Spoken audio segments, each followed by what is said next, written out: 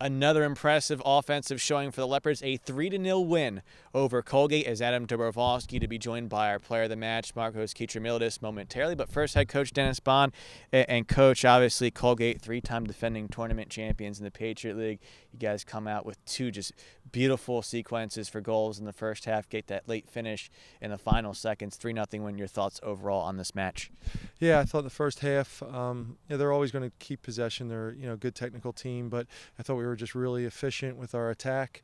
A couple other combination plays early in the first half that I thought we could have scored a couple more beautiful goals, but scoring 2 in the first and keeping the shutout throughout the whole entire match was just a great performance by the boys. Now, obviously, coming off that loss at Loyola, to be able to bounce back and have that particularly strong showing in the first half to really settle in, how important is it for the team just to come off, even off of a loss, really strong in a Patriot League game? Yeah, I mean, we knew Loyola was a good team, and I thought we played well there, but we learned a lot about ourselves, and had a chance to really kind of look in the mirror, and I think we solved some of those problems tonight. And so one loss wasn't going to stop this group, that's for sure.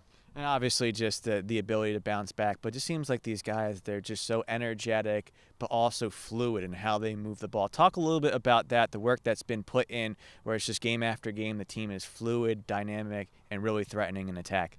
Yeah, I mean, we've just been really trying to preach creativity and movement off the ball, and I think the kids are building confidence off of that, kind of that little bit of freedom that they have, especially once we get going forward, and you can see that with the results and the amount of goals that we're scoring.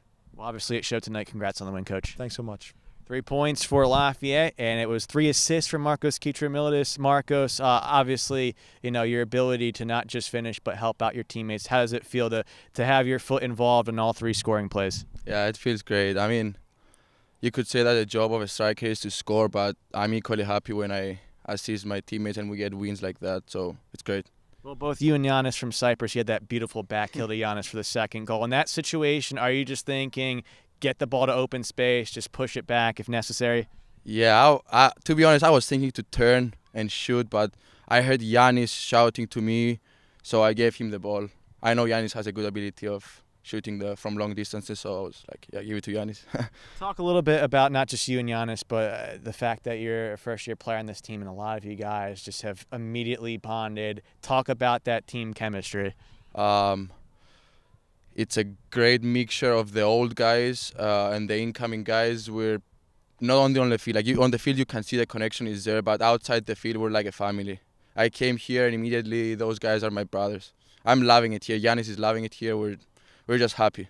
Well, you guys have done an absolutely fantastic job so far this season. Congrats on the win. Thank you very much. Again, Marcos Kitromilides, 3 assists today, and for the Leopards, they're 4-1 in Patriot League play. They're going to have a non-league game Wednesday against Stony Brook, and then right back at it for more Patriot League play. For the Lafayette Sports Network, I'm Adam Dobrowolski.